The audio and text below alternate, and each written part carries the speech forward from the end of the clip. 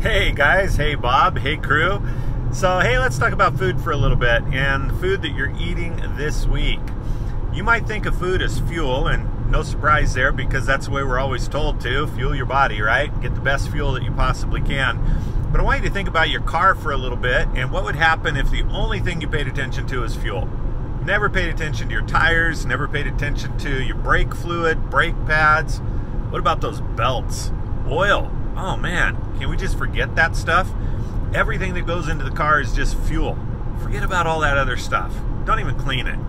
What's going to happen to your car over time, right? See, your body's the same way. If we're thinking of fuel, we're thinking about a small part of the food that goes into our body because energy lives in your cell. And I want to say that again. Energy lives in your cell. You don't even have to take my word for this. Just go and look up ATP or adenosine triphosphate and you'll open up a world of knowledge and information about how energy really works in your body. But the ATP molecule that provides you energy never leaves your cell. All you have to do is provide the chemistry for that molecule to blow up and rebuild itself and blow up and rebuild itself. If you provide that chemistry, which you're doing for these 4 days, you'll find that once you get past carb withdrawals, that you'll find energy that just never ends. And I want to tell you a little bit about how this works. It works through 4 food groups, but it's not the 4 food groups that you're used to thinking of, and it's not macros, right? The 4 food groups are what? Dairy products, grains, blah, blah, blah, blah, blah. This is government mumbo jumbo for how they're going to spend their money on subsidies. When we think of macros, though, and we're thinking of proteins, fats, and carbohydrates, we're thinking a little bit closer to how the body works, but we're ignoring the fact that there are 97 building blocks for the body that we're aware of, and likely many, many more that we haven't even discovered yet. And I want to share with you 4 food groups that are going to provide those building blocks for your body and the energy that you need to fire it, okay? The first food group we're going to talk about is dark leafy greens. Dark leafy greens are a special class of carbohydrates. They are carbohydrates, but we class them separately because they contain 85% of the nutrient building blocks you need for the strongest, healthiest cell that you can possibly have.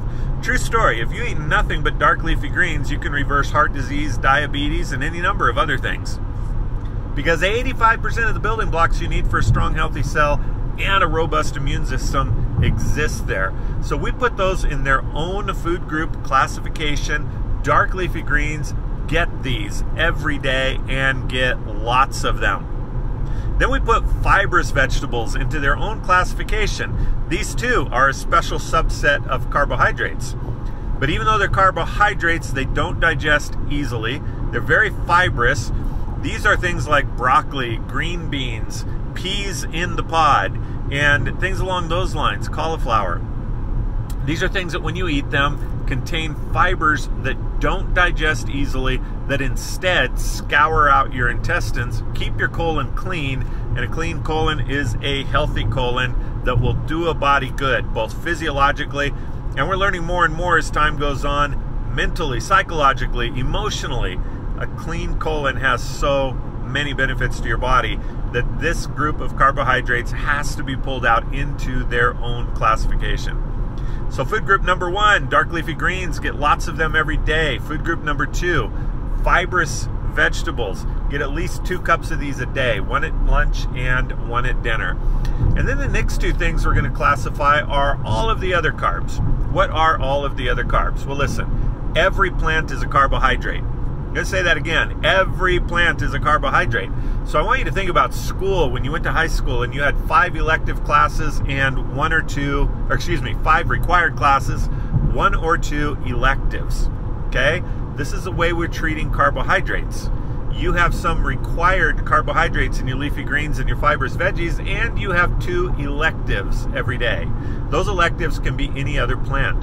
They can be grains, nuts, root vegetables, you name it, any other plant, and get this, dairy. That's right. Dairy is something that your body uses as a carbohydrate regardless of the protein that it contains. Nuts are something that your body uses as a carbohydrate regardless of the proteins that it contains. okay? So all of your other carbohydrates go in the third group. 2 servings a day. Don't get carried away. A serving of grain is a half a cup cooked. A serving of nuts is equivalent to 7 almonds.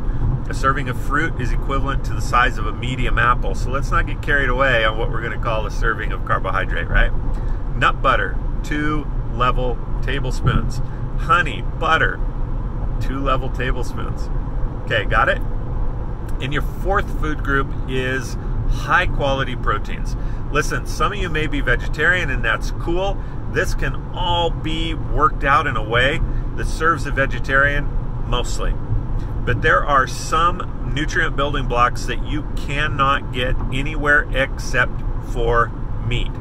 But Belldon, I can take a pill. Listen, your body is not biologically designed to even know what that pill is. And when you put it into your body, you may get some benefit from it, but you will not get the benefit that you would get from that nutrient where that nutrient is found. In nature, the way we've been consuming it for thousands upon thousands upon thousands of years. It is important to get the highest quality proteins if you want to have the complete set of nutrient building blocks in your body doing its job. Okay? So let me tell you a secret about the elective carbohydrates and proteins.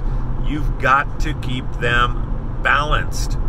You want a small protein for breakfast as part of a small breakfast containing that 1 protein. Okay? Egg is awesome for this. Other proteins work also. When you get into lunch and dinner, you want all 4 food groups: dark leafy greens, fibers, vegetables, and you want your carbohydrates and proteins in balance. If you up your carbohydrate, you better be upping your protein because these 2 things need each other in your body. If you up your protein, you better be upping your carbohydrates, and you better be stopping when you're full. So listen, if you follow these few simple guidelines, you're going to find that you fill up faster. You don't remain hungry all through the day. You have a lot more energy to do the things Bob's asking you to do. Oh, and when you leave here, you're going to have a lot more energy to do the things you want to do because that is the energy that pushes you and makes you do stuff. So you better have stuff on your calendar to use up that energy, okay? I wanted to share these things with you today. The food that you're eating at this event is designed to serve your body in the ways that we've just talked about.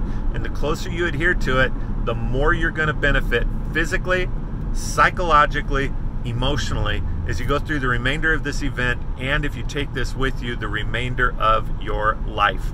You can find a lot more information at nutritional.fitness. No .com, no .net, none of that weird stuff. My company is called Nutritional Fitness. Why don't we just make the website nutritional.fitness? Cool, eh? Alrighty, you guys have a good time, and I hope this helps you out. Take care. We love you.